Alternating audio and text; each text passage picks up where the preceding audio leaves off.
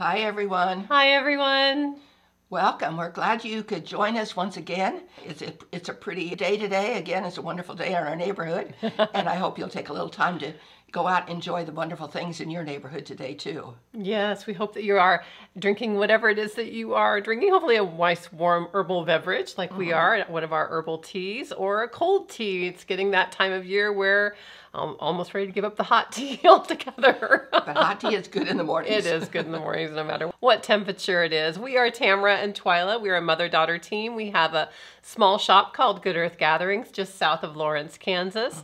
And we also provide a Good Earth Herb School where we teach a 10-month home herbalist apprenticeship program, and we have lots of other classes as well. And we hope that you'll go to our website and sign up for our newsletter so that you can get our newsletter each month. We just send out usually one a month with kind of a lot of what we chat about here and a few extra things as well. So thank you so much for joining us. And do please take a moment, if you would, and like, comment, and share our post, because that really helps our algorithm. You know, sometimes the social media doesn't make it easy for small businesses, and so when people like, comment, and share, that really helps us out. Thank you. It has been a bit of a rainy week here in our neck of the woods. Of course, with rain comes humidity, and the allergies are not that good either right now.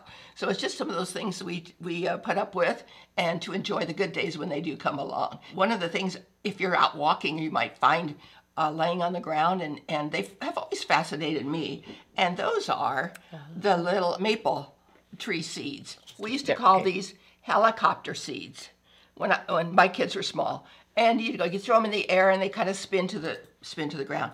So yes, they were much fun always. And but there's something that's laying there on the ground. And of course, they'll sprout up little trees. I always like to figure out what could you do with them.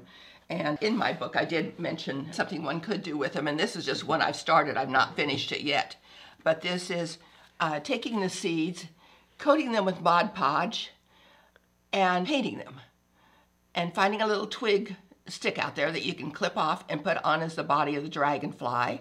I love dragonflies. Painted them a couple different colors, then I got a little iridescent spray and sprayed on them too to give them that little shiny look that the dragonflies have as they fly out to greet us as I walk down my lane. So pretty. They're just fun to do something with, and I will put a little verse down here what the dragonfly is symbolic of and such. So I think that'll be fun to do. But I love that. Oh, and what a great activity to do with kids also. I love things that we can do with kids that have to do with nature, and get them out in nature and looking and being aware about what they're seeing. Well, and the thing is, if you work with a child on, or even yourself, if you're making something like this out of the seed pod, you'll never forget about it. Yeah, you'll always remember it.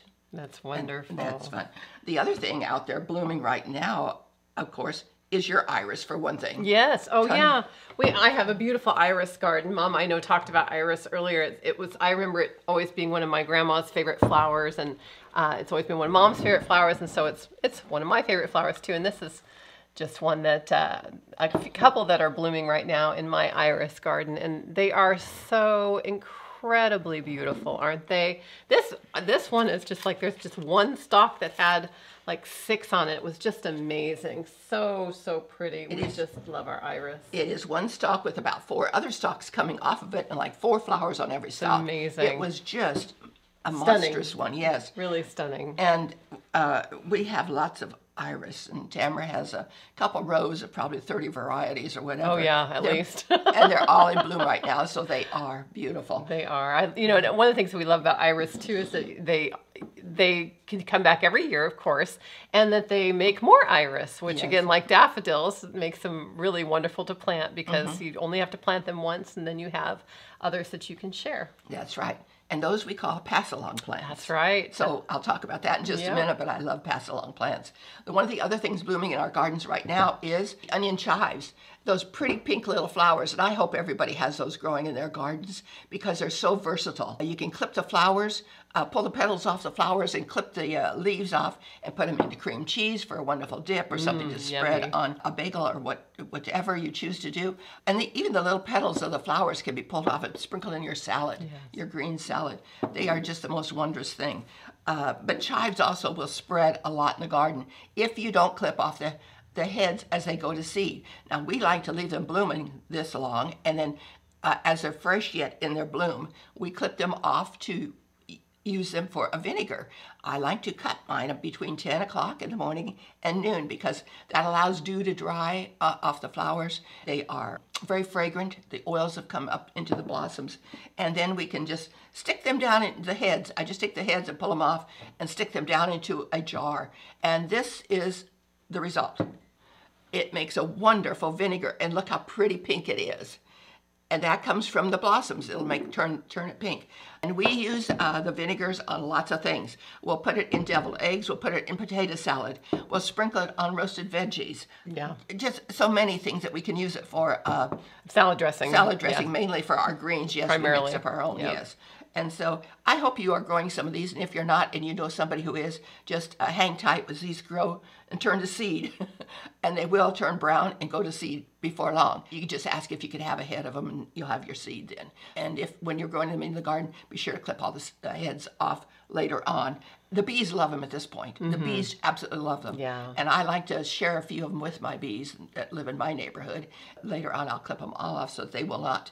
The ones I don't use, I use so many of them though. Yeah, we love them. I love to have them. them. And the leaves too, the little hollow leaves, of course, taste like onions. They're like a replacement for scallions. You know, a lot of times we use like scallions, or a recipe will call for scallions in cooking. You can just use the chive leaves for a scallion's replacement and just chop them up and put in your salad also. And this happens to be a mother pretty. of thyme out of my garden too that I just used to make another vinegar with using the white wine vinegar again.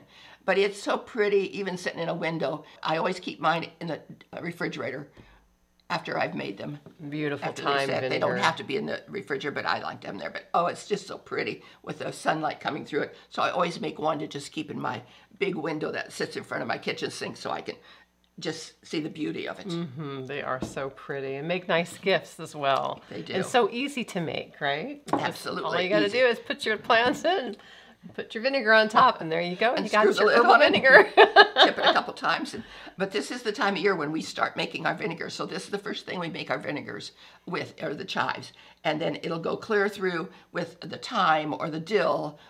You can make vinegars out of any of those things that are fragrant. Absolutely. And then it'll end with in the fall or the late summer, I guess it is, when we use the garlic chives, the flower heads, because they're just wonderful too. They're wonderful. And one of the other things that's getting ready to flower in our yards is our peonies. Well, mine are blooming. Oh, yours are, that's right. Yours are already blooming. yes. And mine, I think, are a little bit more in the shade, and so they aren't quite blooming yet. And I just wanted to mention, you know, a lot of people have asked about the ants that are on the peonies, and peonies and ants have a mutually beneficial relationship, and we want to make sure go together. They do.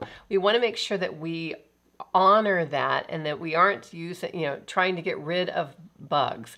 That's one of the things we've talked about many times before, is how our insect populations have already plummeted so much that we want to really support our insect populations.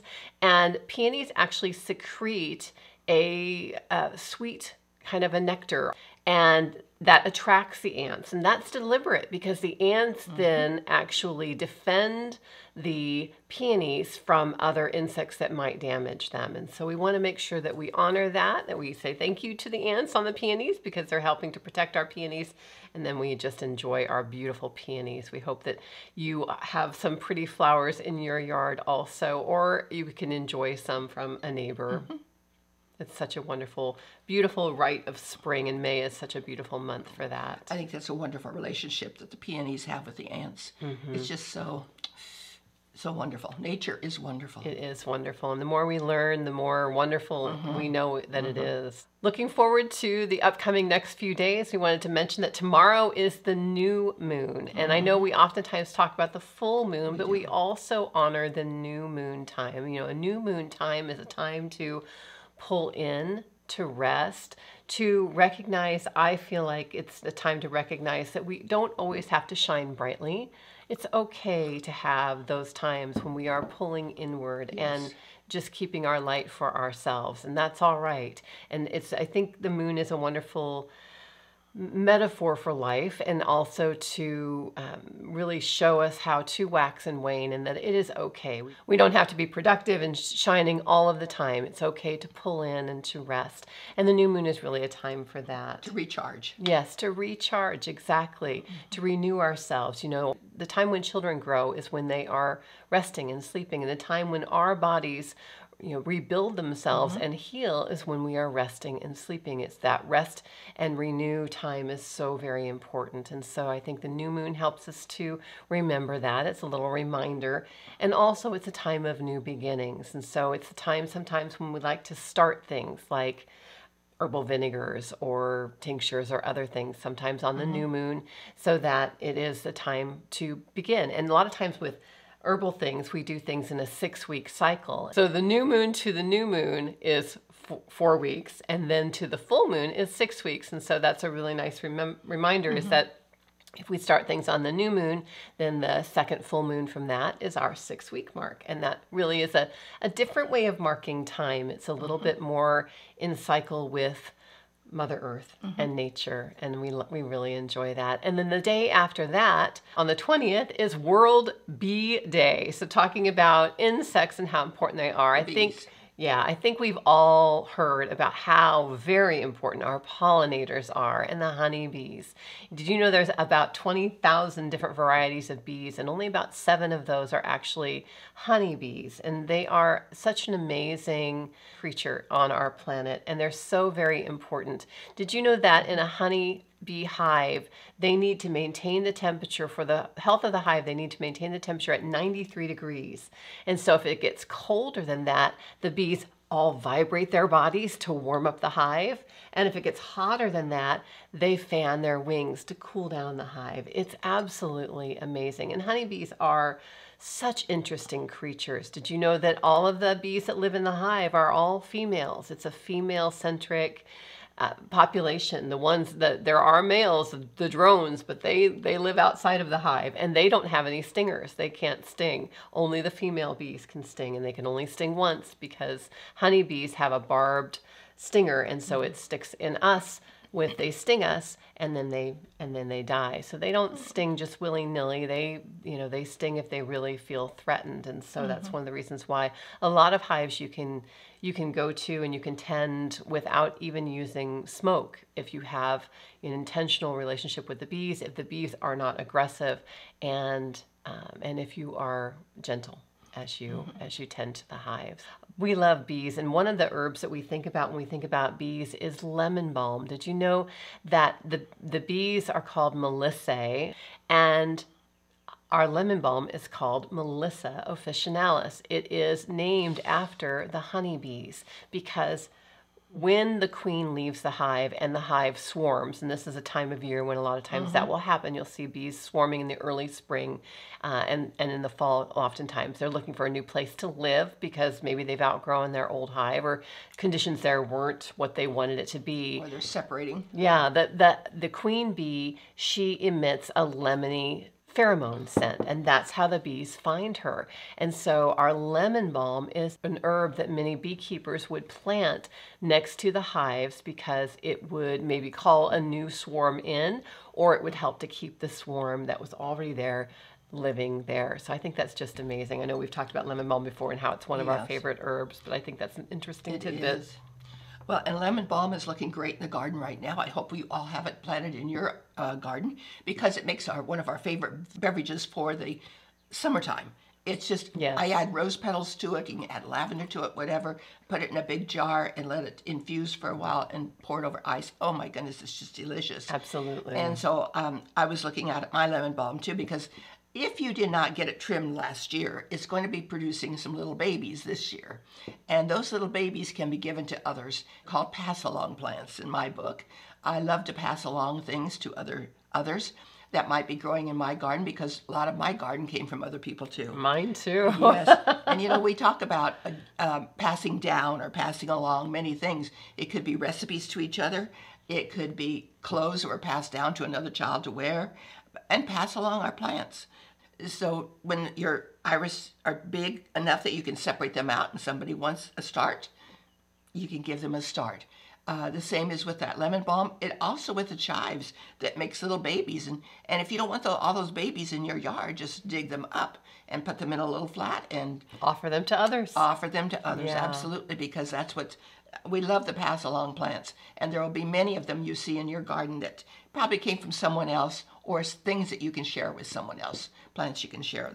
That's what it's all about. We love our pass along plants. Very much so. It makes me think of one of my favorites is my variegated Solomon seal that I got from one of my herbal mentors, Madeline, way back when, and I love that plant. It's such a beautiful plant. It is, and I have some of that in my yard because she passed it along to me. Yes, we pass along to one another. We go back to each other and so on. So it's a good thing to do, something to keep in the back of your mind always. Don't just pull out the little plants and throw them away.